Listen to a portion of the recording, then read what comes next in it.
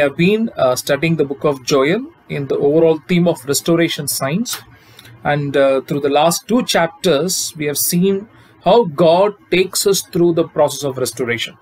In the first chapter we looked at the signs of true repentance, and in the second chapter we studied about total restoration, and in the third chapter we will be again studying about further about how God talks about or shows a restoration through the prophet Joel. Just for us to understand once again, or remind ourselves about the context of the book of Joel. The prophecies come through the prophet Joel during a time of a great plague, where the swarm of locusts had eaten away almost everything that the people of God they had. And right after that plague is what the Joel, the prophetess, comes to the people and warning them that a greater incident, a greater attack would come on God's people if they do not return back to God. And with that warning, he also gives them a good news of restoration, which we studied in the second chapter. Let me remind you of the chapter 2 and verse 25, where God says, I will repay you for the years that the swarming locust has eaten, the hopper, the destroyer, and the cutter, my great army which I sent against you. Though in the first chapter we saw that how because of their sins the swarming locusts had destroyed everything, in the second chapter we saw what God's restoration does. That it restores people not only back to the old position, but God restores everything. This is only which God can do. So the book of Joel is a great encouragement of not only for us to return back to God with a sincere heart, it is also a great encouragement to learn what God's restoration can do in our lives. And today we will be studying the 3rd chapter, and I would take this meditation on the title, Triumphal Restitution. Let me read the first 2 verses to begin with, chapter 3 and verse 1 and 2. For then in those days and at that time, when I restore the fortunes of Judah and Jerusalem, I will gather all the nations and bring them down to the valley of Jehoshaphat, and I will enter into judgment with them there on account of my people and my heritage Israel, because they have scattered them among the nations, they have divided my land. So before I get into this, the whole chapter, the meditation, there are few things that I would like to share here. One is, God's restoration is not only restoring us back to the old place. That is why for the 3rd chapter I've used this term called restitution. Restitution is more than restoration. What is restitution? Where God not only restores, he also adds things over that. That is what restoration does. That's what God's restoration does. No man can do that. That is what we're going to even look at in this chapter. Another thing that we see in this 3rd chapter is it talks about not only the restoration of the present state, it also talks about the final restoration also. That is why the 3rd chapter is quite complex. When you read those verses, it might look difficult to actually interpret, because it is through the prophet Joel was talking about a present incident, and then he is also was prophesying about another event that was to take place in some years' time. And he was also in that prophecy, he was also talking about what would happen in the last days. And when I say last days, the 3rd chapter, the prophecy is also about the first coming of Jesus and also about the second coming of Jesus. So all these events, almost 4 events, chronological events, are packed into this chapter. So that is how the complexity of the 3rd chapter is. But within this, we can understand how God's restoration it looks like in our life. When, as I said, when God restores, it just not only restores us back to the place where we were earlier, but to a better place. That's what God does. And here today in this chapter, in fact, I divided this whole chapter into 6 categories. So we'll look at one is through this restitution. What did God do, or what will God do to the enemies of God's people? That we'll look at in the first section. And the next 5 sections we will look at what does this restitution does to God's people. We're going to look at both. So the very first thing that God says that what I will do when I restore my people, because the 3rd chapter begins with that. In those days and at that time when I restore, what will I do? The very first thing God says is that He will punish, or He will judge the nations that were against God's people. That is how it begins. In fact, the 15 verse, almost more than half of this chapter, God talks about those judgment. God talks about the punishment that comes upon the people. Let me read the 4th verse here, 3rd chapter and 4th verse. What are you to me, O Tyre and Sidon, and all the regions of Philistia? Are you paying me back for something? If you are paying me back, I will turn your deeds back upon your own heads, swift and speedily. What is actually God saying here? Sometimes we might wonder, how will God judge? How does God's judgment will look like?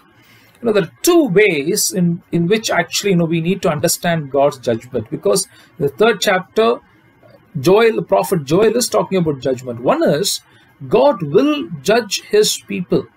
That's why the first 2 chapters he says to people, He warns people that if you don't return back to God, and if you don't accept the restoration of God, judgment is coming upon you. That is a judgment on God's people. So how does God judge the world? One of the major or the most important areas where how God will judge the world is how the world deals or treats God's people. The whole Bible is actually filled with that. Not only the Old Testament, even in also the New Testament, in the Gospels, Jesus has spoken about it. In the epistles, the apostles have spoken about it.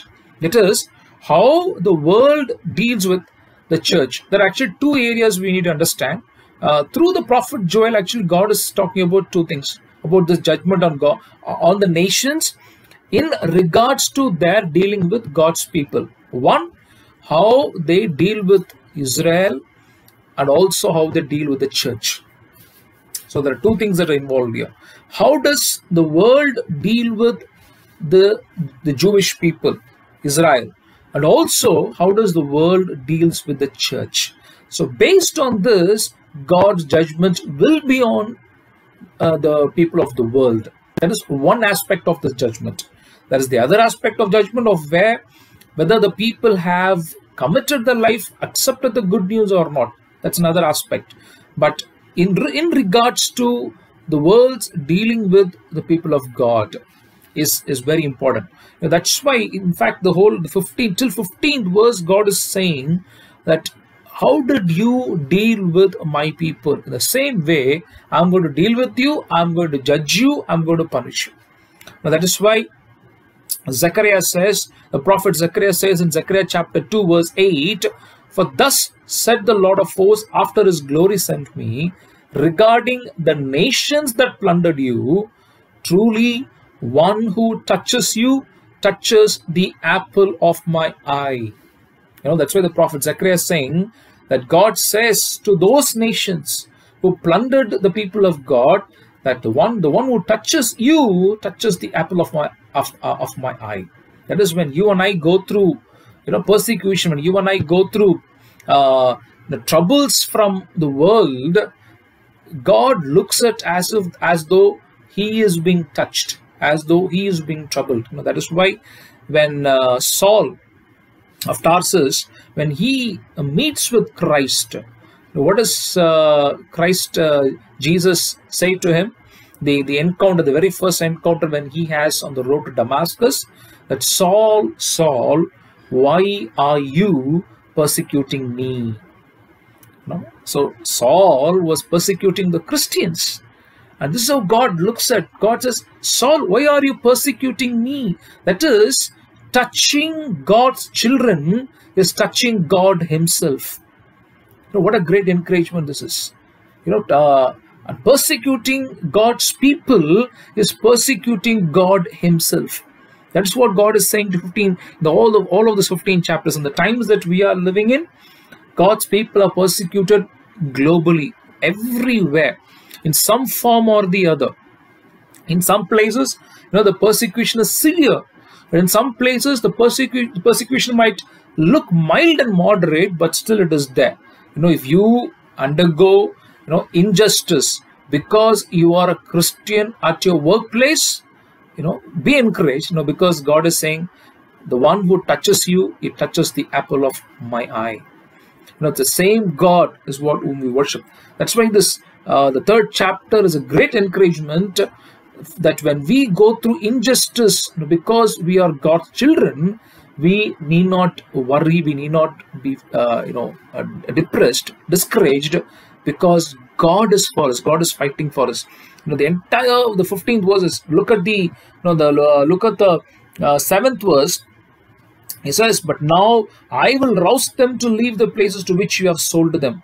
And then, look at the 9th verse. Proclaim this among the nations. Prepare war. Stir up the warriors. Let all soldiers draw near. And God is saying, 11th verse, come quickly, all you nations all around. Gather yourselves there. Bring down your warriors, O Lord. What God is saying, calling the nations to war. That is, it also talks about the final war. As I said, this chapter involves different chronological events put together. So the chapter also talks about the final war. Look at the 12th verse.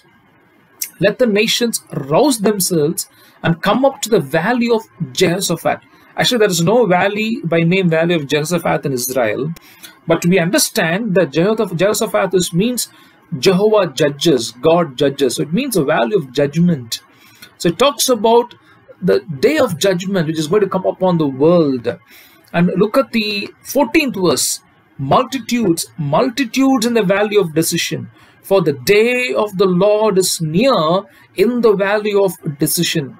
Again, there is this use of the day of the Lord, which you find in all these 3 chapters. So the day of the Lord is coming. That is, his time is coming.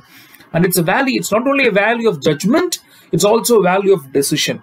But unfortunately, quite often this verse has been misinterpreted as though it means that, multitudes of people would accept Christ. People use it in evangelical meetings to say that it's a valley of decision. People make a decision for Christ. Actually, that doesn't mean that. This is actually the decision not for people to make, but it's a decision that God makes. And it is the place of judgment where God decides who will enter into his rest and who will not.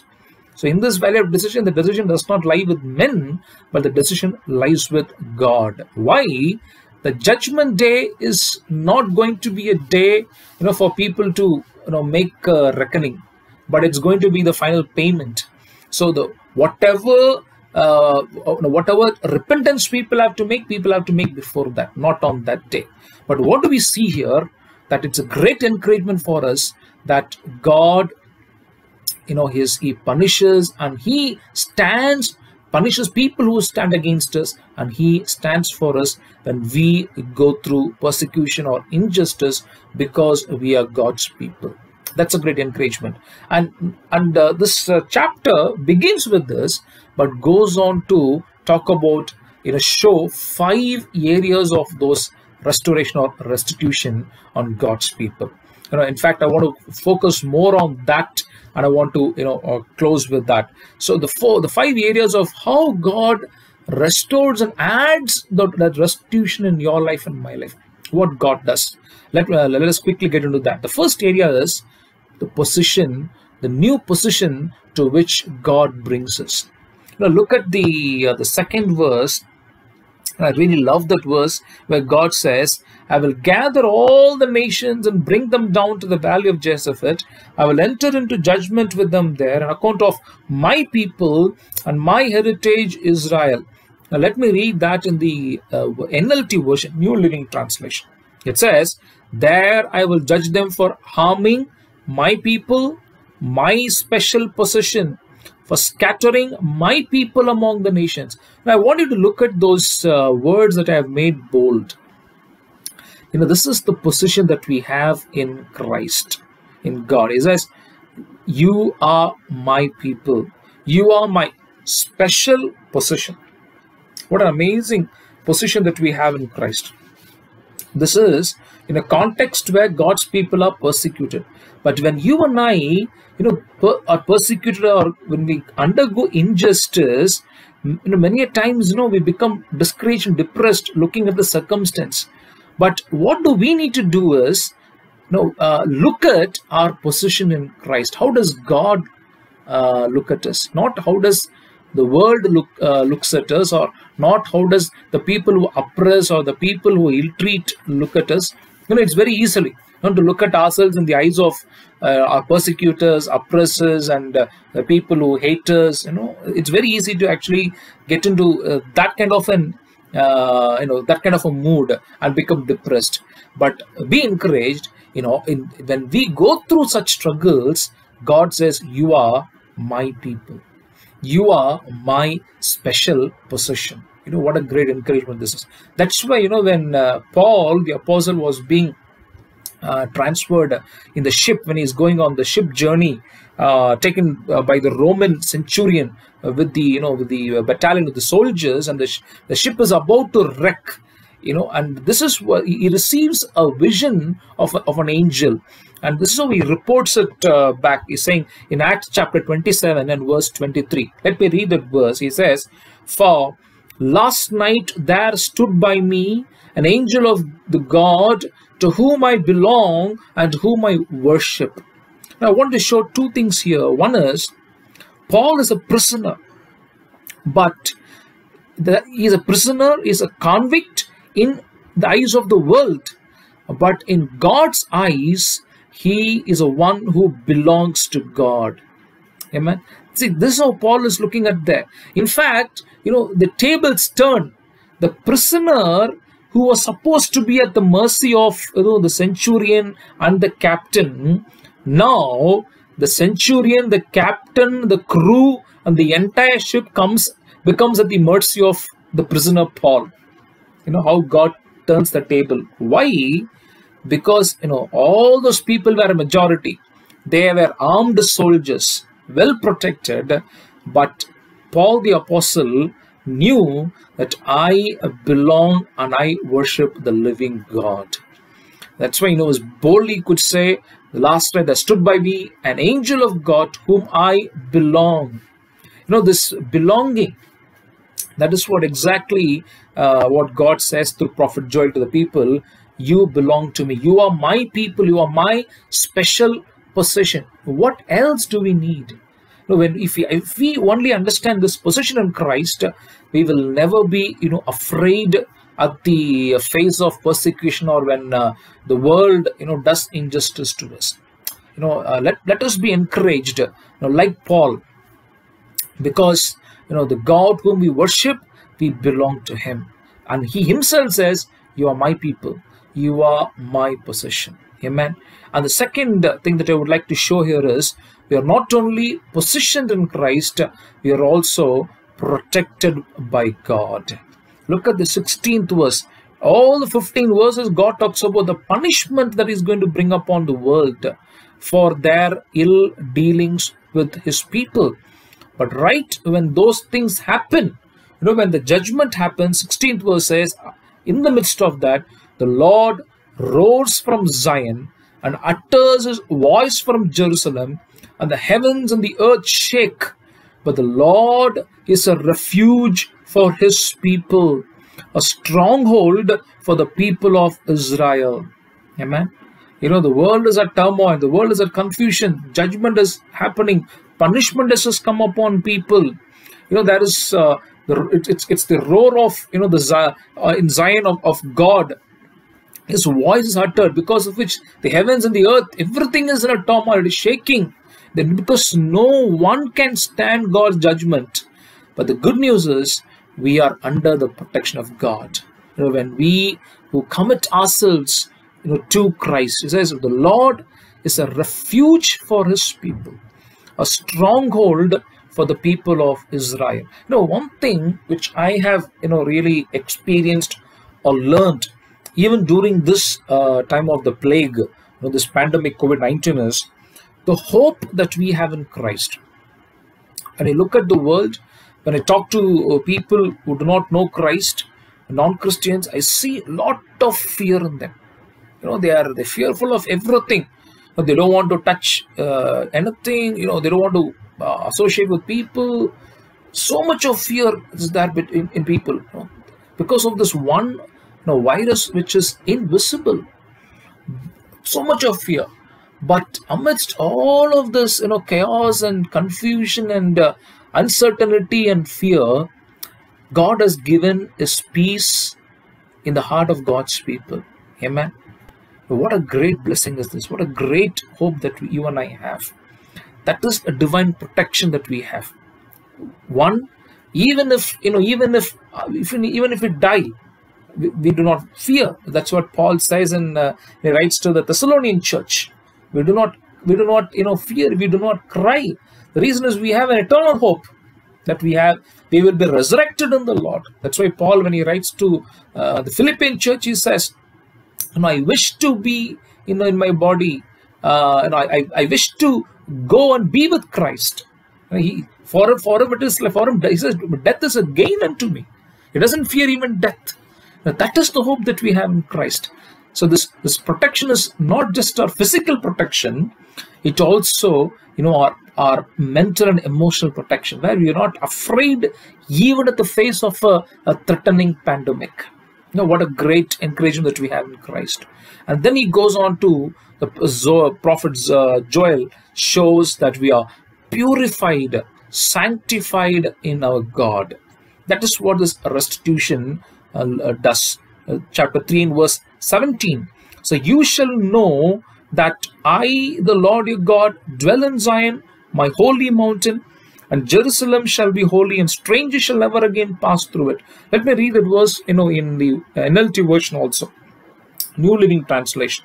It says, then you will know that I, the Lord your God, live in Zion, my holy mountain Jerusalem will be holy forever. So this restitution, this restoration, what does it do?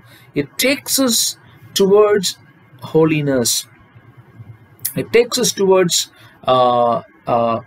sanctification, purification. That is what we see here. What a beautiful thing. It says, God says, it's my holy mountain, Jerusalem will be holy forever. Now, that is why when we study in Revelation, what does God say there? When we read the Revelation, it says, those who are holy, let them continue to be holy. He talks about a continuous holiness. Revelation chapter 22 and verse 11. 22:11 says, let the evildoers still do evil, and the filthy still be filthy, and the righteous still do right, and the holy still be holy. Why? When it talks about the new Jerusalem, it talks about the new heaven, it talks about the new earth. It shows that God takes us through holiness forever. It is not holiness. It's not an up and down holiness, but it is a continual sanctification, continual purity, continual holiness. That is what it says. That's when Paul in Romans, writing in Romans chapter 8 and verse 30. In fact, let me read verse 29 and 30. Romans chapter 8. Verse 29 and 30. For those, or let me read from verse 28 onwards, we know that all things work together for good, for those who love God, who are called according to his purpose. For those whom he foreknew, he also predestined to be conformed to the image of his Son, in order that he might be the firstborn within a large family. And those whom he predestined, he also called. And those whom he called, he also justified. And those whom he justified, he also glorified. What is Paul actually saying here? He's saying that God takes us from one degree of holiness to another degree. God takes us from one degree of glory to another degree of glory. Yeah, man, this is actually an exciting and a very encouraging truth that we actually see from the Word of God.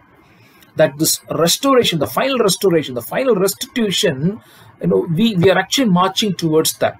That's why look at the 29th verse. He says, for those whom he foreknew, he also predestined to be conformed to the image of a son. The same words Paul uses in his letter, second epistle to the Corinthian church also, where he says, when he talks about from one degree to another degree of glory, he says that we grow in the likeness and image of his son. Amen. That is what this restoration looks like. So once we experience this restoration, it is not going back, rather it is going forward, growing in God's holiness. That is that, and yearning to love what God loves and to hate what God hates. Having that mind of Christ. That is what this the restitution looks like. And the next thing is, God, through this restoration, through this restitution, you and I are purposed. In fact, I wanted to say, prospered. But more than being prospered, we are actually purposed. What does it actually mean? God does prosper us. Why? With a purpose. What is that purpose? Look at the verse 18 onwards, 18 to 20 in the 3rd chapter of Joel. In that day, the mountains shall drip sweet wine, the hills shall flow with milk, all the stream beds of Judah shall flow with water. A fountain shall come forth from the house of the Lord and water the Watergate. The first chapter talked about, the desolation of God's people and the land of God's people. 3rd chapter closes with the prosperity, how God's blessing comes upon his people. But for what? As I said, this restoration is not just a restoration for us to go back to an old state, but rather to much better state. What is that? Look closely at the second part of the 18th verse. A fountain shall come forth from the house of the Lord and water the Watergate. Now, I do not have actually enough time to get into all the details, but the Shittim is a place which is a desolate, dry desert. What God is saying, that on that day when I restore you, when you are restored, what will happen? It is not only that your life is restored, you will restore people's lives that are dried like a desert. That is why when Jesus, when he was talking to his disciples in John chapter 7, verse 37 to 39, what did he say? The last day of the festival, the great day, while Jesus was standing there, he cried out, "Let anyone who is thirsty come to me. Let the one who believes in me drink. As the scripture has said, out of the believer's heart shall flow rivers of living water." Now he said this about the Spirit, which believers in him were to receive. For as said, there was no Spirit, because Jesus was not yet glorified. What did Jesus say? That you who come to me and drink of me, not only your thirst is met, not only you are satisfied, from you living waters will flow, and it will satisfy others. What satisfaction this is? That through you and me, through our restoration, people will come to redemption. Amen. In fact, that's how we ended the last chapter, the 2nd chapter, that our sincere repentance leads us towards the redemption of others, for them to know and come to Christ. In fact, it's even more than that. Here it talks about the fountain that which actually flows, living waters that flows. That is, God restores us to a much better place. What place is that? People to whom you talk to people to whom you share the good news, the people with whom you encourage, whom you counsel. What God is saying, that living waters will flow through you and touch their lives, and those areas in their life that are dry like a desert, I'll give my life into them. They will know me, they will come to me. Amen. That is what God says. In fact, again, coming to Revelation, the last chapter, 22nd chapter of Revelation 1 and 2, what does God say there? Say that through John, that the angel showed me the river of the water of life, bright as crystal, flowing from the throne of God and of the Lamb through the middle of the street of the city. On either side of the river is a tree of life with its 12 kinds of fruit, producing its fruit each month, and the leaves of the tree are for the healing of the nations. I really like this.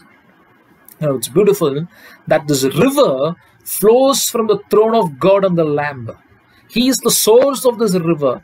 And actually, as God says, it flows from there, from God. It flows through you and me. It flows to the nations. It flows to the people. Amen. What a great blessing this restoration brings.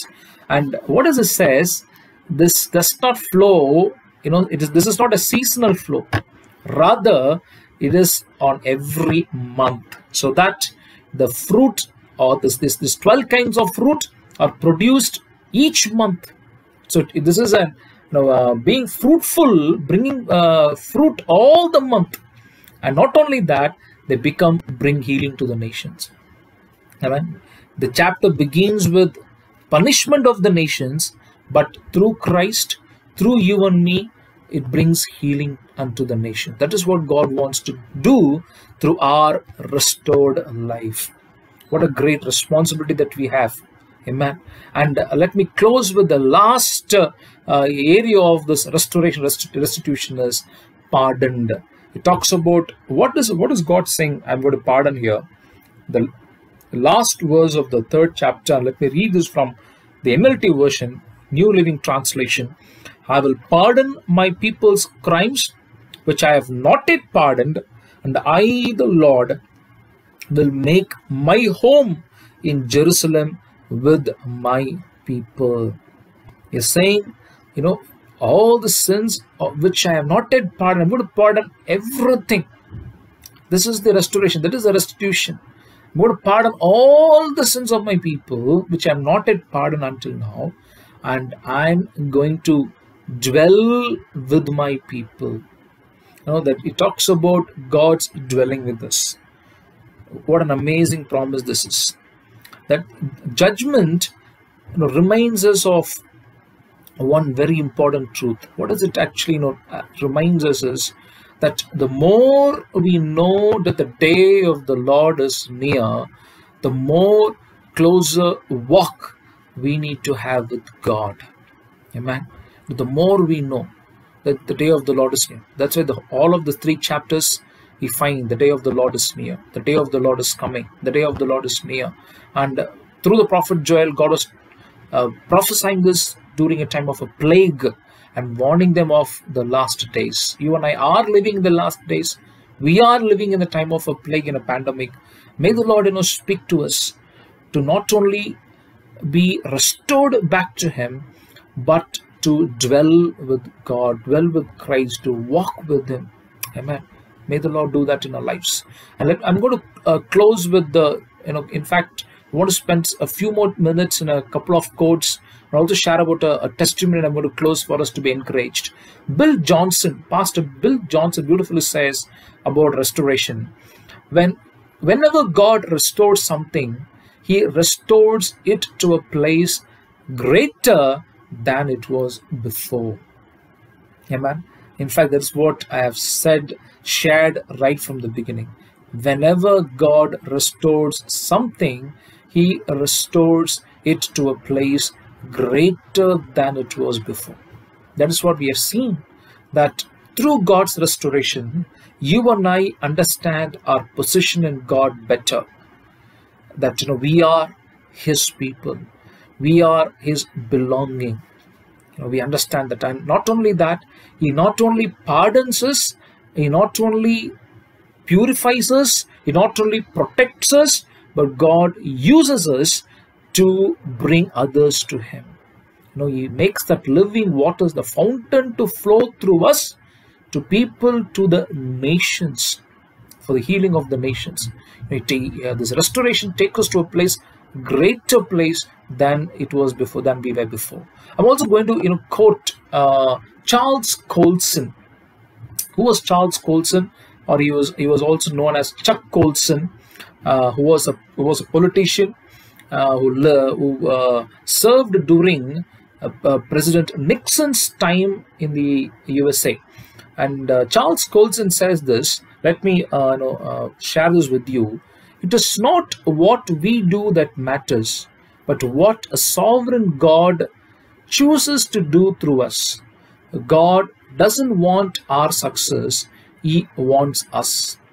He doesn't demand our achievements. He demands our obedience. The kingdom of God is a kingdom of paradox, where through the ugly defeat of a cross, a holy God is utterly glorified. Victory comes through defeat, healing through brokenness, finding self through losing self. He talks about two things. One is that the cross for the world might look like a defeat, but for those who have come to the cross, know it is the ultimate victory. And our lives, even though it might be broken, when we come to Christ, return to Christ to be restored, He heals our brokenness. Amen. That is what Charles Colson says. And Charles Colson is not, sharing this as some, big statement, but this is his life. Let me share a few things from Charles Colson's life, Chuck Colson's life. During President Nixon's time, you may remember that there was this very quite popular scandal which went through during his time, called the Watergate Scandal, and Charles Colson was convicted. He was one among them. He was a liaison. He was convicted. In fact, because of which President Nixon had to resign. And I'm not going to get into all the of the scandal, details of the scandal, but right before his imprisonment is what Charles Colson committed his life to Christ to be restored. And what did this do? This restoration do to Charles Colson was, he was undergoing this prosecution hearings, and in fact there was a time where he could have actually gone without imprisonment. The judgment would have come in his favor, but because Charles Colson committed his life to Christ, what did he do? In fact, against his lawyers, and he himself was advocate, against his prosecutor's wish, he pleaded guilty. He was one of a person in President Nixon's cabinet. He pleaded guilty. Why? He said, I have committed my life to be restored by Christ, and I have to live it and show it through my life. Because he pled guilty, he was imprisoned. He was put behind bars. He was sentenced for a few years, for close to 3 years, but he was released in 7 months. But after his release, or through his imprisonment, God did something even better. Not only God brought Charles Colson close to him, restored his life to him, God gave him a new ministry. That's how Charles Colson started this ministry called Prison Fellowship, which later became Prison Fellowship International, which even until today, they have their ministry in more than, I think, 120 countries, or close to 150 countries, where they take the good news to prisoners, to their family members. They do an amazing job of restoring the prisoners and their families to Christ. Amazing. That's why Charles Colson, he talks about this in one of his books. He says, but all at once I realized that it was not my success God used to enable me to help those in this prison, or hundreds of others just like it.